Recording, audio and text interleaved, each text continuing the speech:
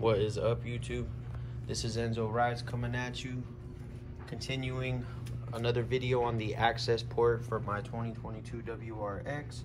Today we are going to be installing, which is very easy, just put it in the Import Image Racing 3D printed access port mount for your AC vent right here. Pretty simple install, nothing too crazy. I literally just got this this little pry tool. This sits right there. You just pry it up, pops out. Pried it from right here. Right here, this sits right here. This kick panel, I just pried the top right there, and then just pulled off the rest with my hands. We installed the OBD2 wire. We're running it through here underneath. The wire came out from right here, ran it up to right here, and then pulled it out right there. Very easy. So let's see, a couple things though on the access port mount. They have another brand, IBR, I Build Race Cars access port mount. I'm kind of regretting not going with that one, just because, you know, as we can see, this is the OEM right here. I mean, look, it has correct venting. I'm actually probably, I am going to buy that one and just swap it out when I have time. This is Import Image Racing's little mount, 3D printed, nothing crazy. But you can see the mounts just, there is no mounts really, you know. There's just I guess a little vent. I mean, there is no vents. The vents, I mean, you know, I'm trying to get that OEM look and feel as well. You can see this is a real shiny like plastic. I mean, mind you, this thing was only 40 bucks, 45 bucks I think shipped. I got that and the carbon fiber faceplate for the access port shipped to my house. I think it was like 80 bucks. And I actually didn't even spend no money. I just paid for shipping just because I had so many points already built up from the exhaust that I purchased. I just used it to purchase this. My access port mount faceplate should have been here. I mean, my access port faceplate should have been here, the carbon fiber. But something happened to where I received the package, UPS dropped it off, or FedEx. It looked like it had been tampered with, but there was no faceplate. It was literally just an empty box. Took me a couple days. I contacted Import Image Racing. I let them know what happened. It took them a while. I think they were kind of sketched because, you know, I let them know like, hey bro, you know, and I'll post the video as well so you guys can see it, so you guys can see what I was talking about. I was at work. I was all excited on my lunch. I was like, I'm just gonna install this real quick so I could mob around with the access port. Legit, when I opened the box, it was a big box too. It looked like it could fit a pair of Nikes or something like that in there. Legit, I opened that shit and it wasn't even there. I was like, yo, is this a joke? Like, what's going on, bro? I contacted them and they were like, man, can you send us like more pictures and more proof like of the inside of the box and everything? Like, I mean, it's a $25 piece. Why would I lie about that? You know what I'm saying? I mean, it was just inconvenient at the time. I was excited, so I contacted them. I mean, I had no problem purchasing another one. They actually contacted me today. So this has been going on for about like, I want to say like 4 or 5 days. I emailed them a couple times. They got back at me. A couple days I went without a response, and I kind of just gave up actually this morning. I was like, you know what? I still haven't heard back from them about anything. You know, it's Monday, or today's Tuesday now. I gave them the benefit of the doubt Saturday and Sunday because, you know, it was the holidays. Of course, people aren't working. So I was like, okay, maybe I'll hear from them first thing Monday. I didn't. Today they actually contacted me. They were like, hey man, we just went ahead and sent you another faceplate, you know, enjoy. If you have any issues, let us know, you know. I was like, cool, that's cool, man, thanks, I appreciate you guys. I mean, that was nice. So, but yeah, so that's it. You just run the wire right there, and then your access port mount just holds up on there. Let's see if I can just install it. Yeah, I am gonna be going with the I Build Race Cars one, just because, yeah, this one looks shitty. I mean, I'm just being honest. It's good bang for your buck if you're not trying to spend the 80 bucks, you know. But if I would have known, I would have just went with that. So we'll see though. And then I want the OEM vents, like I said. I want everything to function correctly. So all right guys, we're gonna get this buttoned up and then I'll let you know how it looks. What is up, YouTube? This is Enzo Rides. Just continuing the video on the access port mount and the actual access port itself. So I actually got the carbon fiber faceplate today from Import Image Racing. They sent it through, no problem. I didn't know, free shipping, free cost. It was cool. I mean, it was only 30 bucks, you know, after everything's said and done. But, you know, I appreciate the customer service. They got back to me. It's all legit. So I'm finally able to mount the access port up here. Just right there, chilling. I didn't push it in because obviously I don't want it to turn on right now.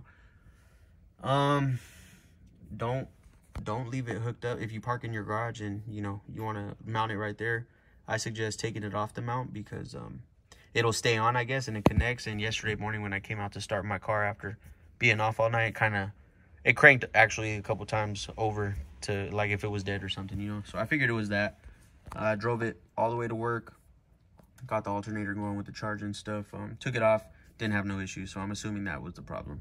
The carbon fiber faceplate actually looks pretty good. I mean, especially with all the faux carbon fiber you got going on right here. It kind of just matches the whole thing, so it's pretty good, pretty nice. But I did want to talk about the Drunkmann off-the-shelf stage 1 tune for the ETS intake. I've been running that now for maybe, I want to say, about 2.5 weeks. Yeah, about 2.5 weeks. I haven't been able to monitor anything just because, like I said earlier, I didn't have the mount, the 3M adhesive that Cobb sends with the accessport mount did not actually work. I listened to a couple people. I seen some things about, like, you know, heat it up, get it, like, try to prep it real quick, clean the surface. I did all that, and maybe I heated it up too long and the adhesive just kind of burnt off. Didn't work no more, you know, it wasn't great. So I couldn't mount it. I didn't have no mounting solution. I was running the cord under here. The cord was running and I just let it go in there. It was ugly. I couldn't really monitor it. Honestly, I could take a couple looks at it real quick while driving, but nothing major. I have been monitoring it though the last like 3 days. It's been about 2 days, 3 days since I made the beginning half of this video. I have not had any issues. I mean, you know, I contacted Anthony Berry from Drunkmann Tuning, and, you know, I was talking to him on Instagram. I kind of asked him about the gauges that he recommends I should be running while, you know, driving the car. He gave me all the gauges. I can't remember them off the top. I think it's like air fuel ratio. It's knock, to see any knock or whatever. The dam, I'm running the dam, boost, air intake temperatures, and something else. I forget what it is. Yeah, it's like 6 gauges though. But anyways, on the knock, the feedback knock, it's been at 1 the whole time. It hasn't even moved. I mean, even on like wide open throttles, you know, nothing crazy, but still, like wide open throttles. It's kind of cold weather over here. I'd say it's about 60, 50 degrees. I haven't got nothing. Yeah, no knock, no dam movement at all, neither. My dam is at 1. I believe the dam's supposed to be at 1, right? I'm not too sure. You could comment below, whatever. But either one, I haven't had any knock, and I haven't had any dam movement at all. It's been constant 1. Wide open throttle pulls, you know, load, you know, I don't lug my motor, but just like low, you know, low end RPMs, just normal city driving, shifting at 2,000, 2,500 RPMs. I haven't had anything, so I'm pretty satisfied with this tune. It feels good, especially on the freeway, especially in cold weather. I did switch over. I have been using 91, obviously, the whole time. Different gas stations. There's a gas station near me. I mean, this is California. I think average gallon's like $4.30 right now. They have their shit for like $3.50. So I've been going there. Might be cheap gas, but there's like 4 gas stations in the area that are all competing with each other. So it's cheap gas, you know, relatively cheap. Maybe not for some of you guys out of state, but for us here in Cali, that's pretty okay. Yesterday I did fill up though at Shell on 91. I was reading some of the forums and stuff like that. People debating what's the best gas or whatever, you know. I mean, we only have 91 here. That's the highest octane in California. And I just went to Shell station and filled up on 91. I seen a lot of people swear by it. I've always ran Shell personally on all my other cars. Just because, you know, I was kind of loyal to the brand, but shit started getting expensive, bro, you know, so I had to kind of dumb it down a little bit. But, you know, now driving this car, I'm trying to give it the best gas possible. So I'm probably going to stick with Shell. It's a little more pricey. But, you know, the throttle response is like the pull, the turbo. There is no turbo lag. It's just instantaneous. I mean, there is like a quick second where you can feel it try to pick up. And like, it's just all motor, and then the boost just kicks on and it just throws you back in your seat. It's cool. It's not the fastest car out there. We all know this. You know what I'm saying? I've had 2 5.0s back in the day, you know, full built, old school, one of them being an old school Fox body. Those things rip, but I mean, for what this is, a good family car, practical, has all the seating space, good on gas if you're not on it, you know what I'm saying? I mean, this thing rips, bro. I mean, I can't lie. It's a fun little daily. It really gets on it, all-wheel drive, you know. It's nice. So, but yeah, it's night and day from stock tune to Drunkmann off the shelf tune. I am eventually going to get pro tuned. You know, I know there's an issue going around right now. It's all over the forums. Everybody's freaking out about the RTV. You know, the sealant getting into the silicone, getting into the oil pickup. I mean, I'm not gonna lie, I'm kind of, you know, when I first heard that, again, I'm not familiar with Subaru, so I was a little skeptical too and kind of nervous. I'm like, fuck, now I'm gonna have to, you know, I can't obviously do it under warranty if they're gonna be dicks, because they're gonna be like, oh, you know, you tuned your car, you fucked it up. But I mean, if there is a recall on it, doesn't matter if you're tuned or not, they have to perform the recall, because that's just what it is. I'm pretty mechanically capable, you know. I mean, I seen a couple videos. I think Wide Body Nation posted a video like about an hour ago, and about, you know, the whole process. He had his buddies at a shop do it. It took them about 2 hours. So it'll probably take me about, you know, I double whatever a professional is. I double or triple that time. So it might take me 4 to 6 hours. But I mean, shit, it's something I can do. I seen a lot of debate. A couple people on the forums talking about it's like a 4-way oil pickup, 4 different screens. The RTV sealant is only getting in the bottom of the pickup tube, and that also leaves about 3 more screens, I think, on both sides, where, you know, on the upper sides where the oil can get in. Some people are saying it's not an issue. Some people are. You know, I don't know. Either way, there shouldn't be no RTV silicone up in my oil pan or my oil pickup for that matter. And, you know, they don't even know if it's coming from the oil pan. They're talking about it could come from the cases. You know, you got sealant everywhere on this motor. I don't know. I haven't taken it apart and looked at it. Something I might do though. You know, I'm hoping somebody comes out, you know, with some parts. If I can get some headers, that'd be sick. And some, you know, nice little J-pipe. I'd probably do all that shit at one time. One banger. I only have 4,000 miles on this car. I mean, it runs good. I haven't seen no issues. I check the oil every now and then, you know, to make sure it's good. It's still a good color. I'm running 532, and that wasn't even my choice. I actually took it to my local Subaru dealer, and when they did the first oil change for me at like 1,200 miles, they went ahead and put 530 in it themselves. So, I mean, there's no way they can deny me warranty with that. I got the paperwork and everything to prove it, you know, so that's their bad. But, I mean, you know, so I'm running 530. It's still pretty golden. I haven't had any oil consumption issues or anything like that. I mean, it's still pretty good. So, you know, hoping for the best with this RTV silicone issue. I'm just gonna run it soft. I'm not gonna race this thing or nothing like that, and just, you know, hope for the best. When I get to it, I get to it. Hopefully there's a recall though, you know, whatever. Hopefully the 4-way oil pan or the four-way oil pickup works too, like it should, and there's no problem. So we'll see how that goes. But yeah, I do plan to get pro tuned. I do want to pick up an intercooler, a J-pipe, and, you know, what other things would I need? I got full catback already, intake. Yeah, just, you know, I'm trying to go full bolt-ons. I don't know if I'm going to run a flex kit. Not yet, at least. I want to get at least a couple, you know, couple 10,000 miles, a few tens of thousands of miles on this, at least 30, 40K before I start really doing this. This is my daily. I do have the Harley right here, but, you know, you guys know it's fucking, supposedly for California, it's like a hurricane. I mean, listen, you can hear it out there right now.